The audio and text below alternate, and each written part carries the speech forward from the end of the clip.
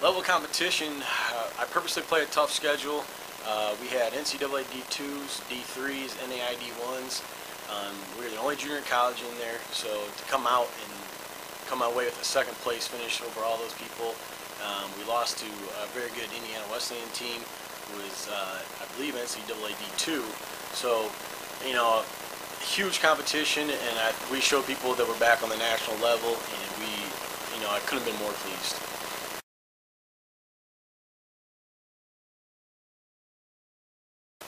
I tell you what, my biggest challenge coming in here this year was getting guys that wanted to compete.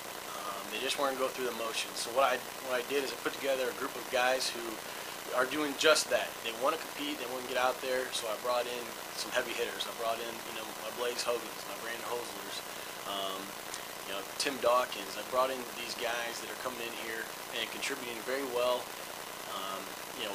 Again, with Blaze going out and doing what he did, shooting right around even par, he was one over. Brandon coming in shooting two over. That helps a lot. The depth from there just worked its way. The sophomores came in and did what they were supposed to do. So, that helped us a lot. The depth is amazing, absolutely amazing. Like you were saying there, Luke was a shot from being All-American last year. And when you're All-American and sitting 5th on your roster right now, scoring average, that says a lot. I mean, the competition, you have no chance to make a mistake. You make a mistake, someone else is going to bump you out of there. Whether you're a sophomore, you're a freshman, whatever, you've got to be on top of your game week in, week out. And as a coach, it is absolutely amazing. It's great to have. And just the practices are so competitive, which goes then onto the field itself, which is great.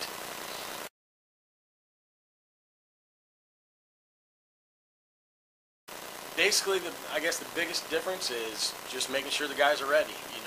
Being in contact with them all the time. Being associate head coach last year, you were in contact with them time to time, but now it's being the guy. You're there. You're making sure that they got everything going.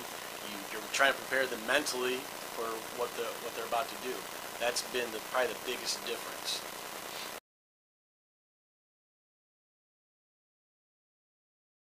Doing work and winning championships. That is our slogan. Playing a tough schedule is you got to do some work.